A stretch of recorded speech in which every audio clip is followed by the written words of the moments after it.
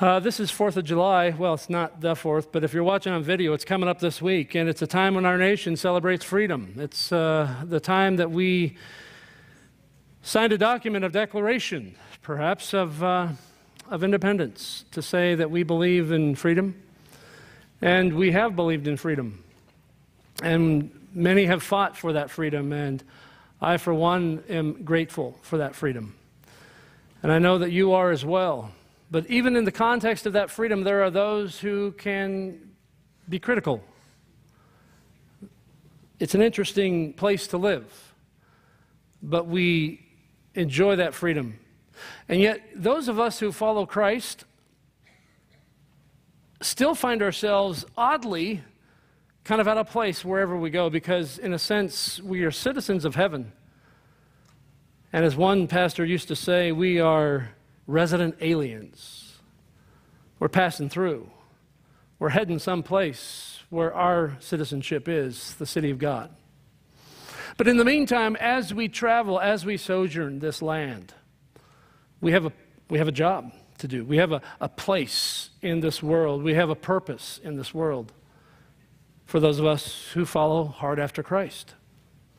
And today we're going to be looking at what that means. We've been talking about cartoon theology. It is a sketchy attempt to deal with subjects that are difficult. We started talking about the Trinity. That's an easy subject. Yeah, no problem there. But we dealt with the fact that God is Father, Son, and Spirit. You can't have God without all three, yet it's difficult to understand how all three are one, and yet it's true. You can't deny it when you read the Bible. It's evident throughout. The early church fathers called that the holy dance, those three interacting on a constant basis. And we talked about also the fact that because of that, and we are created in His image, we, imago Dei, created in His image, are created for relationship, just like God is in relationship. As the Father cannot be explained without explaining the Son and the Spirit, and the Son can't be explained without explaining the Spirit and the Father, and you know what I'm saying? We cannot be explained apart from each other. We are designed to live in relationship with one another. If you don't believe that, just take a look at the book of 1 John. You cannot get through that book without realizing that it is the fellowship of believers and the cleansing of the blood of the Son that goes hand in hand. We're designed for a relationship with God, and we're designed for a relationship with one another. And so as we think about that, we've talked about that and the trustworthiness of the Word of God. But my question is now, as we talk about cartoon theology, theology is that word that is made up of two Greek words, theo and logos, God, talk. If you've ever talked to someone about God, you are a theologian. Whether you're a good theologian, I don't know, but if you've talked to anybody about God, you're a theologian. So the quest here is to make sure that we as Christ followers are thinking theologically, so that when the winds of doctrine and philosophy and culture blow to and fro, we stand firm knowing who we are in Him.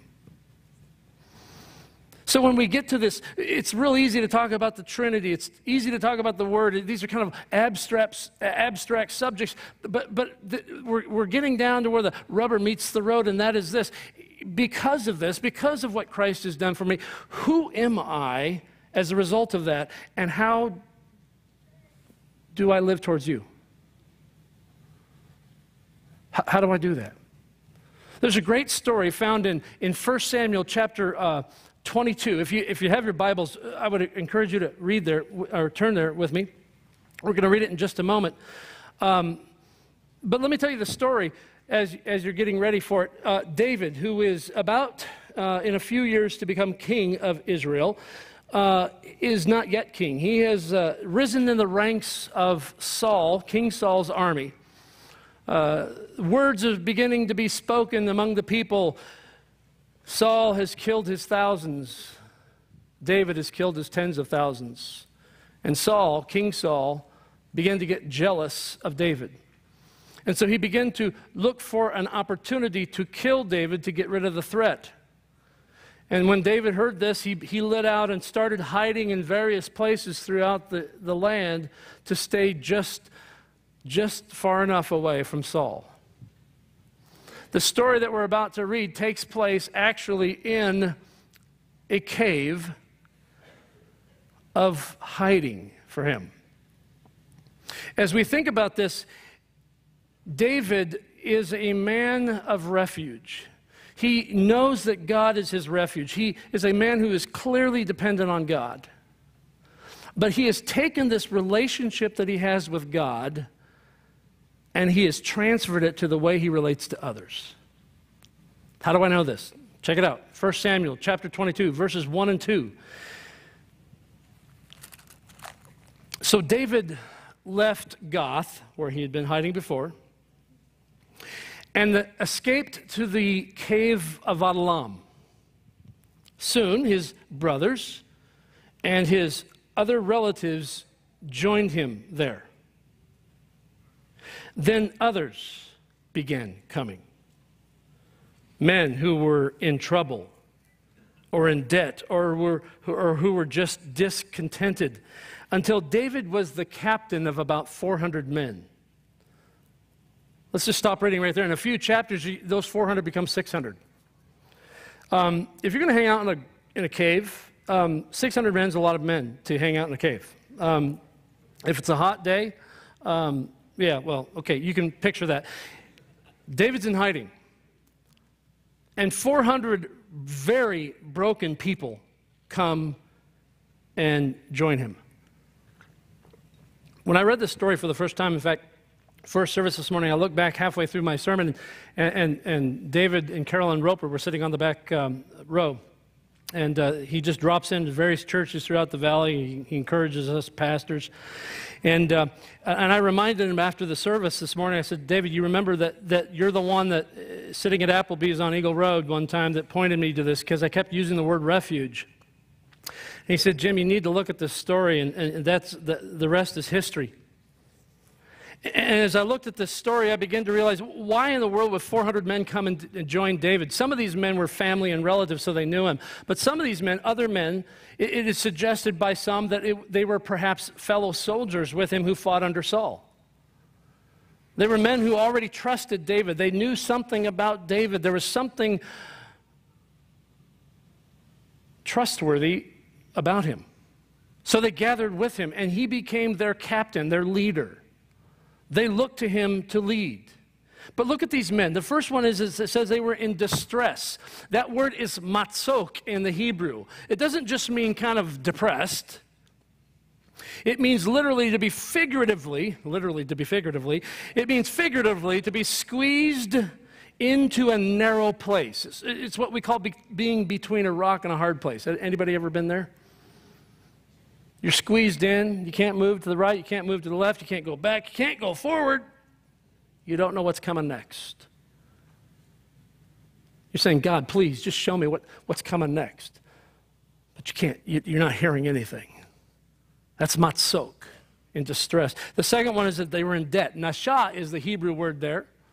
And you don't have to write all this down. It's in that little bulletin insert this morning, and we're giving you those so you have time to process this throughout the week and just examine your own life in light of the scripture that we're talking about. But the word nasha here is to be in debt. But it's not just like, oh, I'm a little bit in debt because I made some bad choices. This literally means a debt that does not come from a lack of self-discipline, but rather a debt that comes from being beguiled, deceived, led astray by those in authority. Helplessness. Where the government gets bigger and more oppressive. The taxation rate at this time was far greater than what we experience here in America. There were those who were losing family land because they couldn't pay their bills. There was this suffocating feeling of not only am I not going to ever get out of this, but I feel like I'm being closed in and I can't do anything about it. No hope. That third one is discontented, mar nefesh, which means a deep, bitter grief in the depths of the soul. It is an utter hopelessness. It's not just like, well, I'm kind of depressed. It's at that point where, you know, David, if you don't offer me some hope, I'm probably going to end it. I've tried everything. Nothing works. My relationships have gone south. My hope is lost. Unless you can give me a reason to live, I'm done. Now, that's a pretty rough group of people. I've heard people say before, you know, I don't go to church because I don't like church. I've been hurt by the church. I understand that. And sometimes, in fact, we can be hurt by the church. But the church is people who are not perfect. In fact, if anything, if you look at this description of the people who come into the cave, it doesn't look a whole lot different than the church. Beat up by life, broken, hopeless. And we've come and we've found hope, we've found forgiveness, we've found a reason for living. I don't know who you are or where you were before you met Jesus. But apart from Christ, I had nothing worth living for.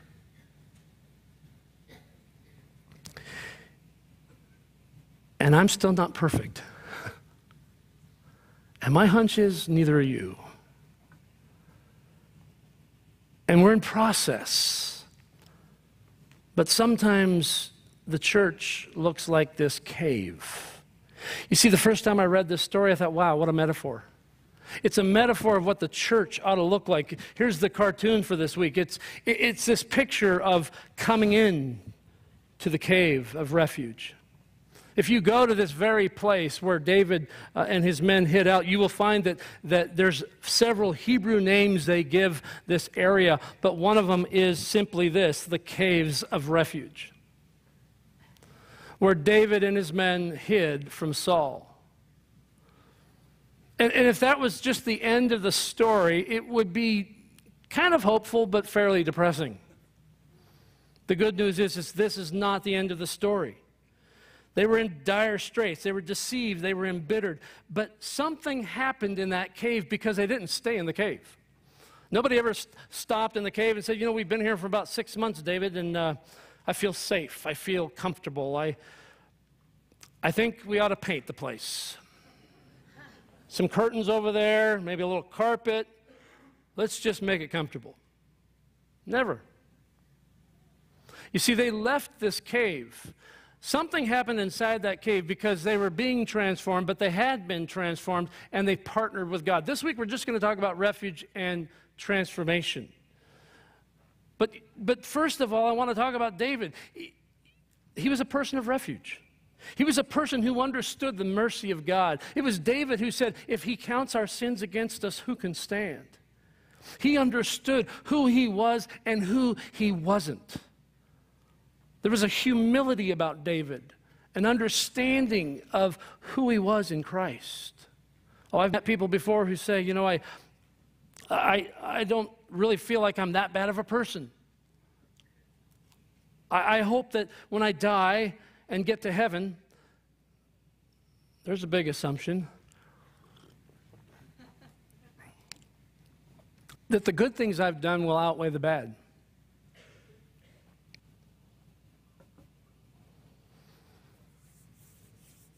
Let me know how that works out for you.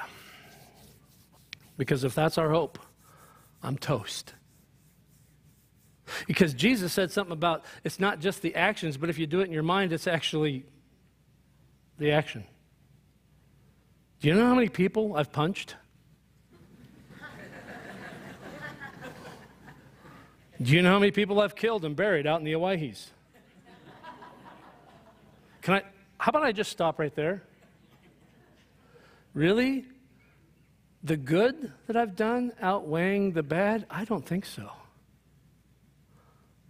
I'm hopeless apart from the blood of Christ, who cleanses us from all unrighteousness.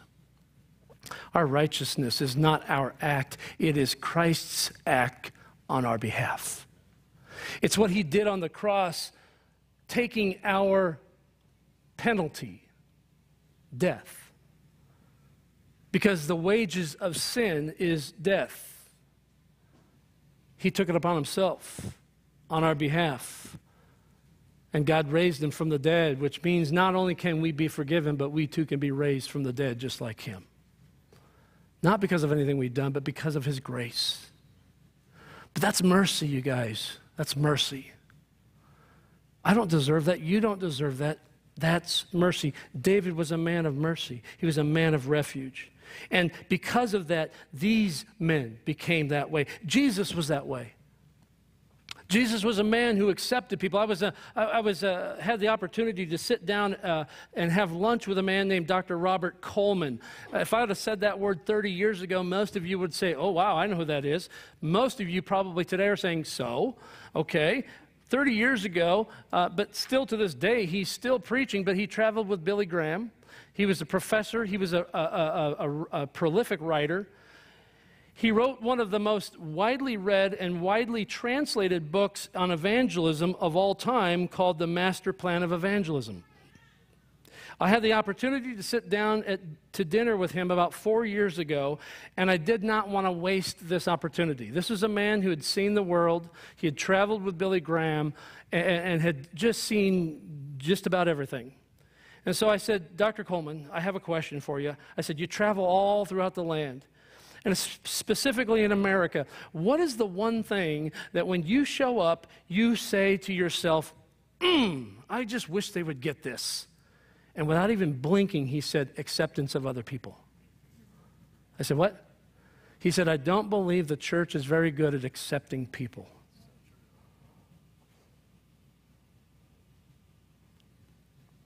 You see, sometimes I think we're afraid that the word acceptance means approval. Jesus accepted everyone. Did he approve of every sin? No. In fact, when people came to him, he loved them. He forgave them. He cleansed them. He changed them. And what did he always end up with by saying? Go and sin no more. Sin is a horrible thing. We've talked about it. In Hebrew, sin means to turn in on self. It means I'm no longer connected to God. I'm no longer connected to you. I'm all about me. That's sin. And we're created for relationship with him and relationship with one another. So if I'm turning in on myself, that's sin. Jesus says sin's a bad idea. It separates us from God. It separates us from one another. Jesus accepted people. He didn't approve of sin. So many times I think that people within the church are all about this differentiation. And because we don't approve of this or we don't approve of that, that's what we focus on, and we're wagging our finger at the world. Why are we shocked that people who aren't Christians don't act like Christians?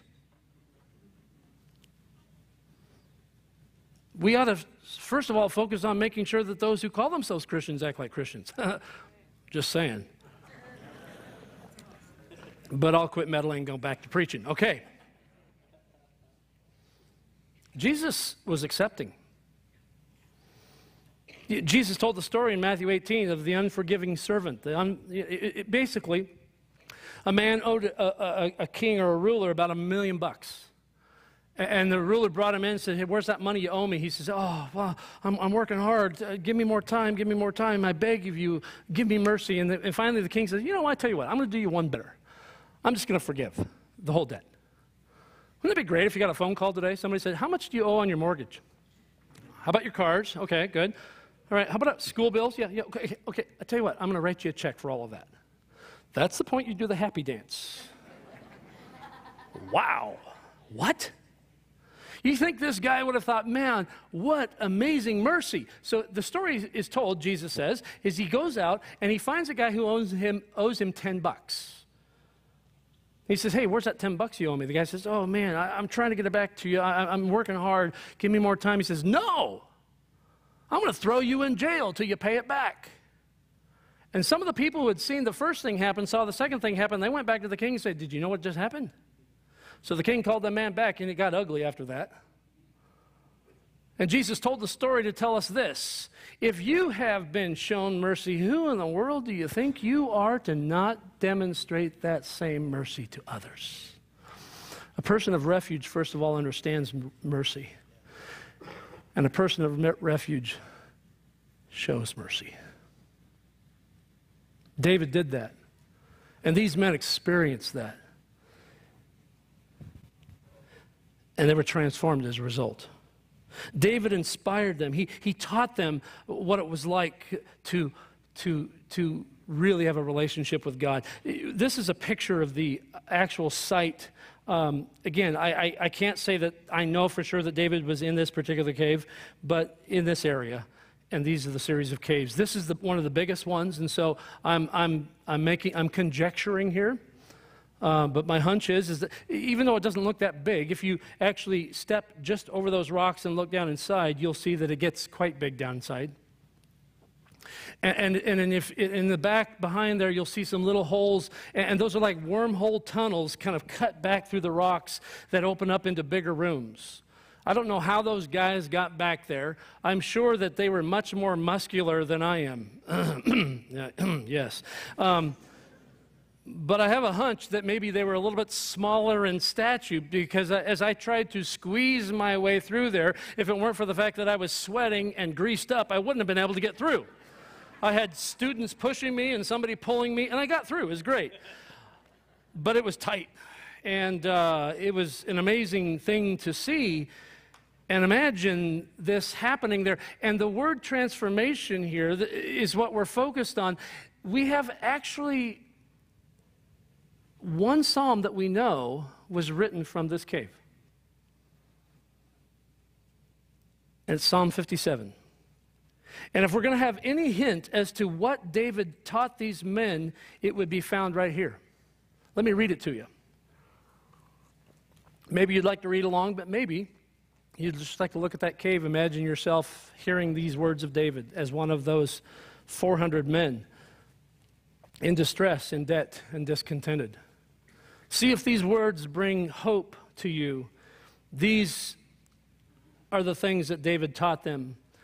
Psalm 57, have mercy on me, O God. Oh God, have mercy. Isn't that interesting? He starts with mercy. David was a man who understood mercy. I look to you for protection. I will hide beneath the shadow of your wings until the danger passes by.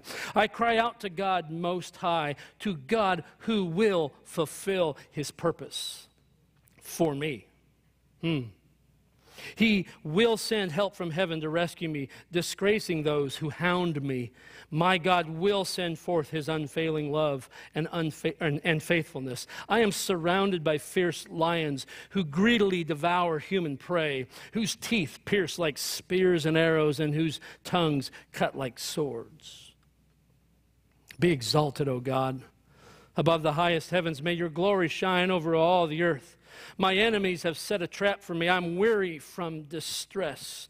They've dug a pit in my path, but they themselves have fallen into it. My heart is confident in you, O God. My heart is confident. No wonder I can sing your praises.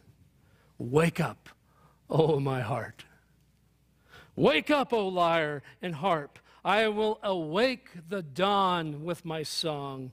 I will thank you, Lord, among all the people. I'll sing your praises among the nations. You got to get out of the cave to do that. He knew he wasn't stuck there. For your unfailing love is as high as the heavens. Your faithfulness reaches to the clouds. Be exalted, O God, above the highest heavens. May your glory shine over all the earth. In that bulletin insert this morning, those 5 main things that he teaches them, which was part of their transformation, is found. And that's for you to spend time and reflect on. But David basically started off with reminding them that God had mercy and he loved them. And let me just say that if you haven't heard me say that, by the way, today, God's crazy about you.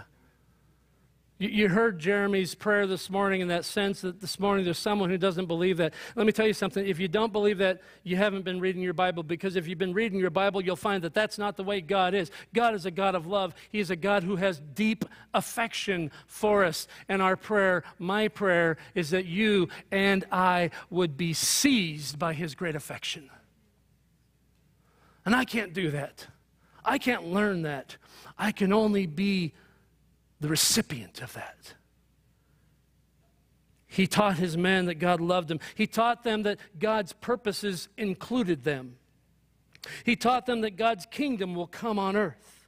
He taught them that worship is essential. How many times have you dragged yourself in here on a Sunday morning just weary from the week, and about 2 songs in, your heart begins to change? And it's in the context of worship that we begin to remember, oh, that's right. Oh, that's right. You're in charge, Lord. He also told them there was a time coming when they were going to have to leave the cave in order to proclaim the kingdom of God. And you see, caves aren't designed to live in forever. If the church of today is to be a cave, it needs to be a place of refuge where God's love can be found. It needs to be filled with people of refuge. Let me say this right now. You don't have a church of refuge because you study this scripture. You don't have a church of refuge unless it's filled with people of refuge. And if you've got people of refuge, you've automatically got a church of refuge. Because we are people who understand mercy and who show mercy. That's the ticket. David was that way. And these men were being transformed as they watched this in his life, as they allowed God to do his maturing work in them. Some people say, well, I'm spiritual, but I'm just not religious. I understand that there's such thing as dead religion. I get that. I get that. I'm not critical of those who say, I can't stand dead religion. Okay, but religion is not a dirty word. Religion is the form in which we go about operating this organism called the church. And the fact of the matter is, this thing called the church is filled with people. It's you and me. And I can't say that I love Jesus, but I can't stand his people. Now I understand. If you know my story at all, I left the ministry for 3 years. I was a pastor in California. I left. I had no desire to ever pastor a church again.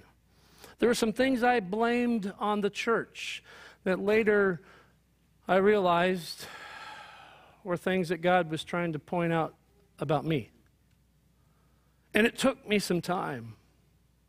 I understand pain that comes from the church. I understand that we're not perfect. I understand that we're in process. I understand that you can be hurt and I can be hurt by those within the body of Christ. But I can't say to this church, who is also, by the way, called the bride of Christ, hey, Jesus, I love you. I think you're great. I think you're perfect. I want to follow you, but I can't stand your choice in women. Would you tell your best friend, I love you, but your fiance stinks? No. If you really love the groom, can you trust that maybe he sees something you don't? And the Bible says that we will be presented without spot or wrinkle.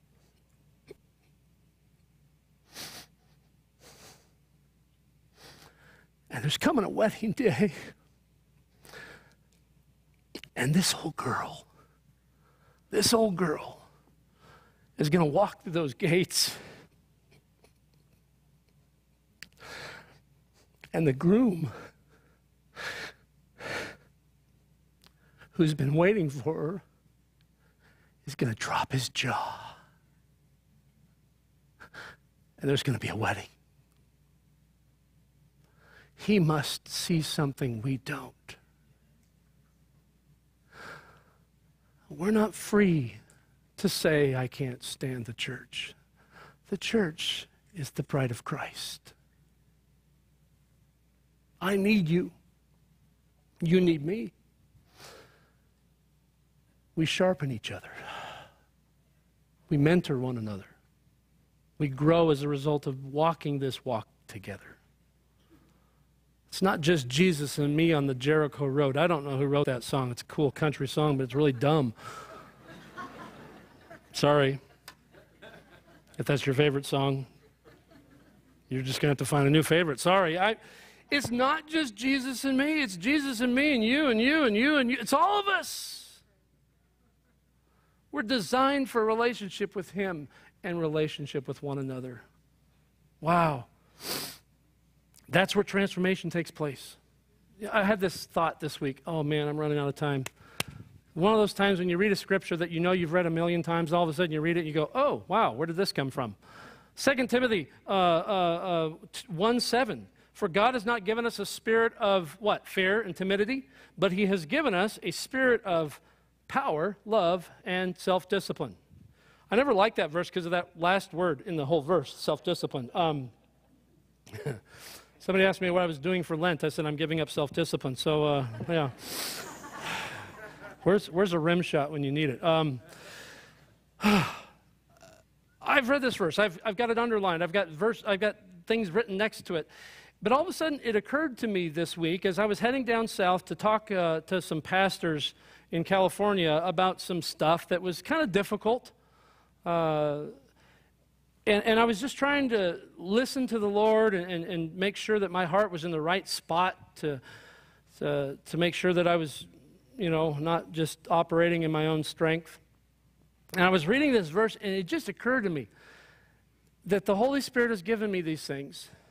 He's given me power. He's given me love. He's given me self-discipline. He's not given me a spirit of fear. In other words, timidity, which is a cowering fear out of it's a wrong view of God.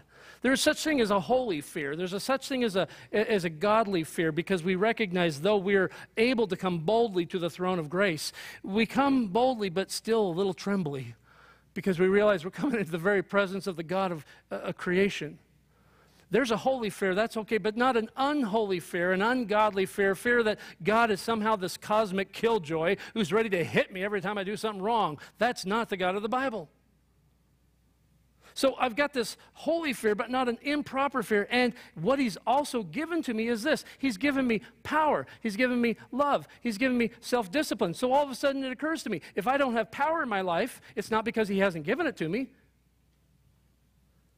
If I don't have love in my life, if my life doesn't look loving, it's not because He hasn't given it to me.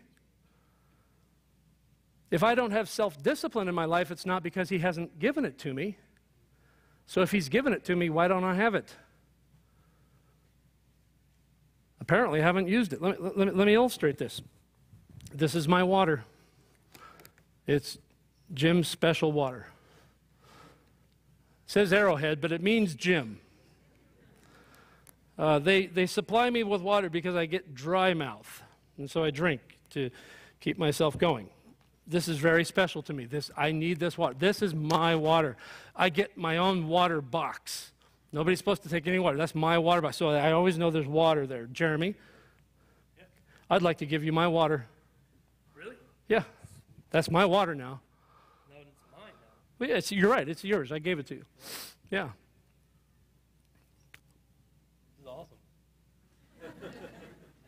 That's special water there. Holy. Holy water. Wow. You know, I think you know what I could do with this? What? I could put it in my office, like on my shelf. Wow. Yeah. Holy water from Jim. Wow. Be good for all. Come in and you can look at it in my office. Huh. Yeah. That's not why I gave it to you. You're supposed to drink it? You're supposed to drink it. It's a good idea. It's good water. Really good water. I told you. It's the best.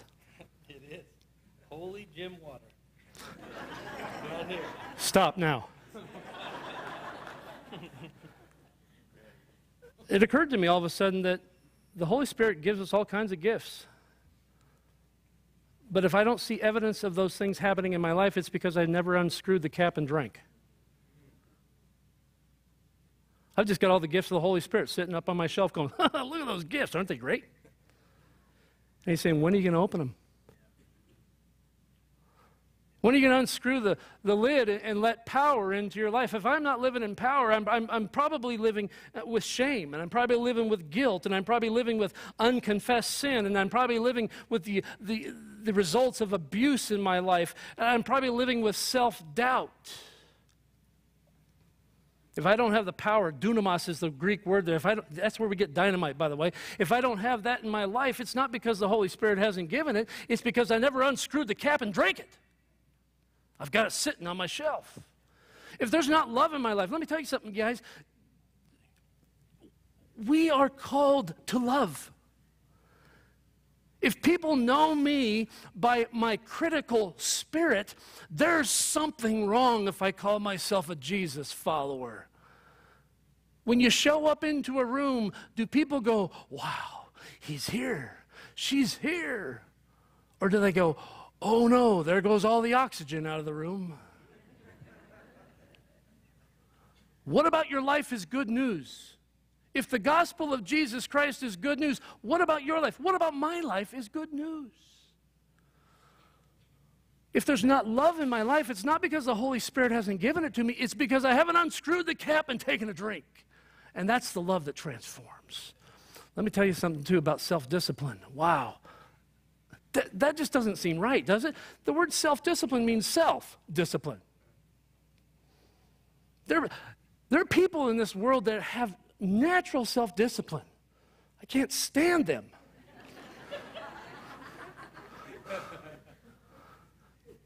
But isn't it interesting that the Holy Spirit has given us self-discipline? So in other words, if there's not self-discipline in my life, it's not because He hasn't done His part. It's because I haven't unscrewed the cap and taken a drink of it. I haven't allowed His transforming power to work in and through my life. I got a holy hunch that you, like me, are struggling with at least one of these three areas.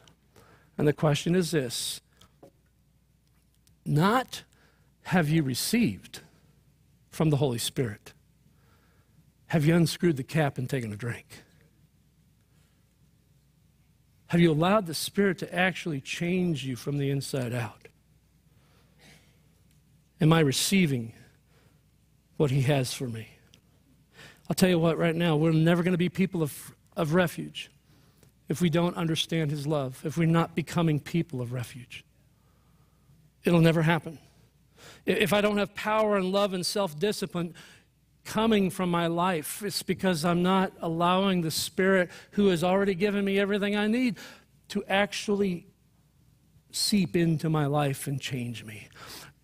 These men, by the way, these 3D people, I call them, distressed, discontented, and in debt, they become David's mighty men, the greatest fighting force Israel has ever known. What in the world happened in that cave that turned refugees into warriors? That wasn't David who did it. That was God who did it. And the same God who oversees this refuge is still able to make that kind of a transformation in my life and yours. I don't care if you're a refugee.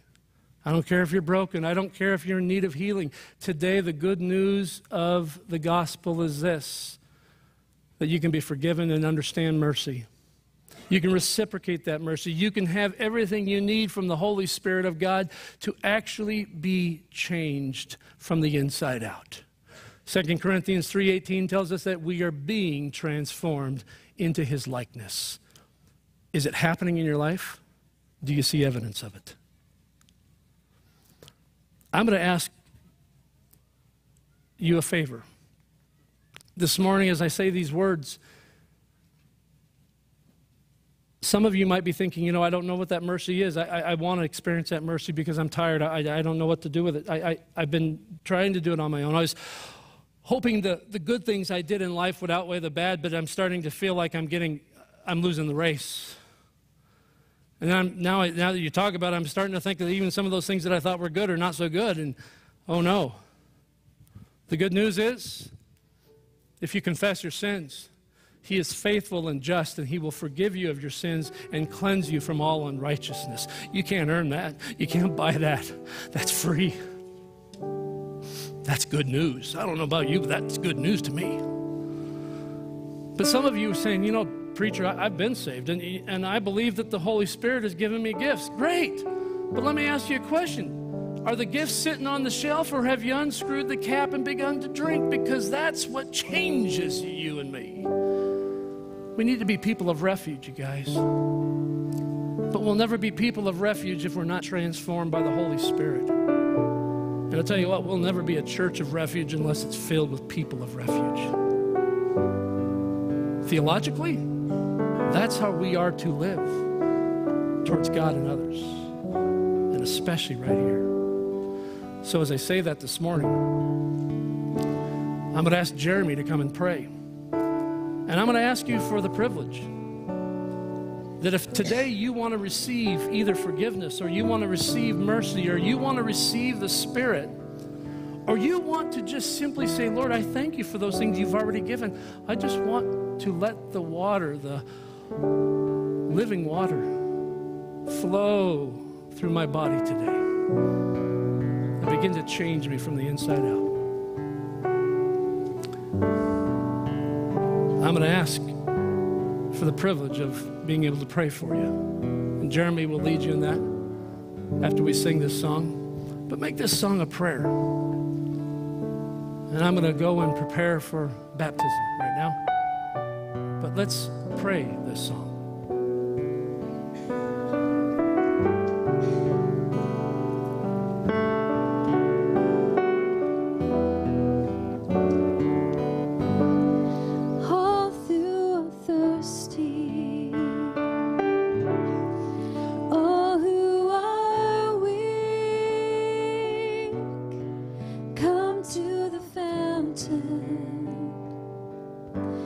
Dip your heart in the streams of life. Let the pain and the sorrows be washed away in the waves of His mercy. As deep cries out to deep, we sing, come. Jesus,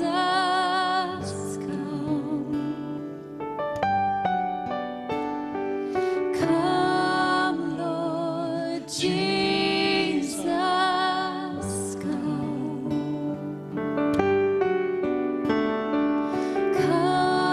Lord Jesus,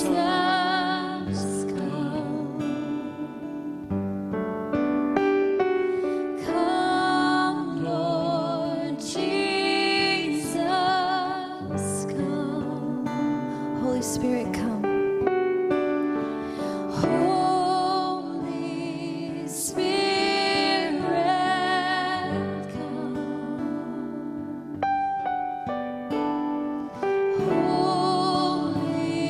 Spirit, come.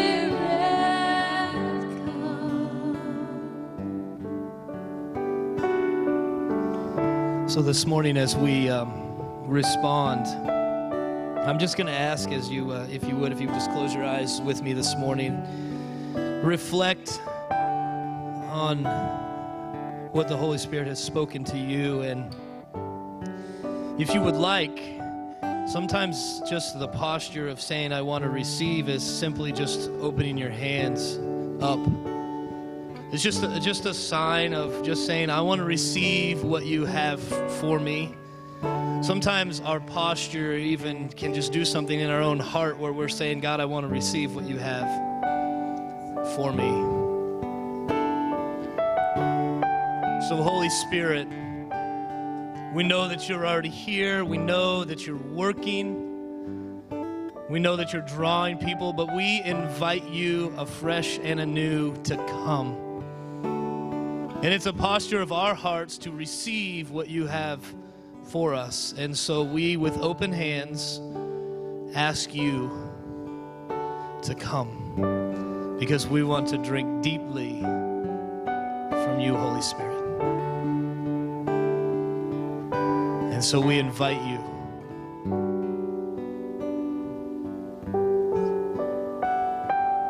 And Holy Spirit, we ask that for those of us in our own lives, Lord, who read this verse in Timothy and we say, yeah, yes, we want to receive power and love and self-discipline, but we've never actually invited you in to do that. We this morning invite you into our hearts. Lord, we want to see you operate in our lives in power. God, we want to see you move. We want to have encounters with you. Lord, we want our lives to be changed. And so, Father, we ask, Lord, that for those of us that are here that just need to receive your Spirit and your power in our lives, Lord, would you come and would you do that afresh and anew? And Lord, for those of us that are here this morning and we need to just receive your love, we need to just let it wash over us so that we can be people who love others. We need to let it just drop all over us so that we're changed in the process, that we can love others better. Holy Spirit, we invite you to do that. Lord, we invite you to just come and into our hearts and teach us how to love. And we, with open hands, just say yes to that. And Lord, for those of us who struggle with self-discipline in whatever area it might be, we invite a fresh anointing of your Spirit into our lives right now. Lord, you've given us the spirit of self-discipline. We can't do it on our own, but we drink deeply from you this morning and say, Holy Spirit, we receive the ability to break cycles in our lives because of who you are.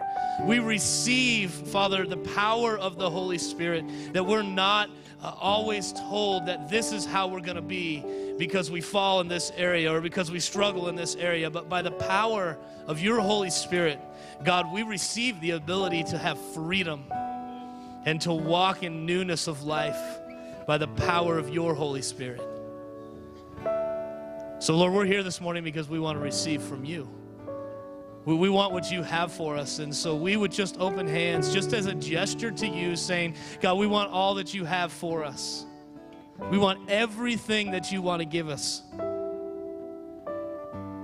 But, Father, we don't want to walk out of here saying we don't have those things because we haven't opened ourselves to you and received them and opened ourselves to you and drank deeply of who you are.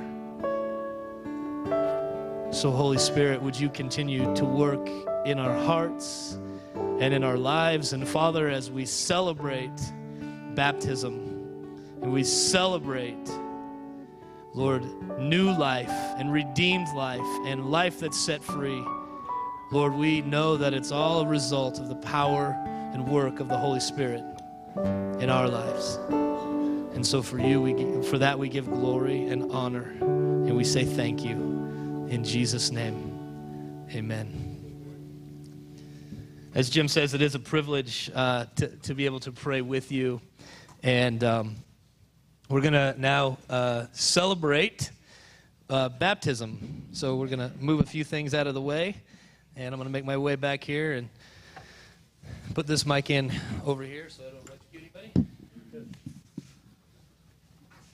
Danny and Zachary Trevette are going to be baptized today, dad and son. And I'm going to let Dad, come on in, guys. I'm going to let Dad speak on behalf of Zachary. I've talked to Zachary already, and he understands what he's doing here today.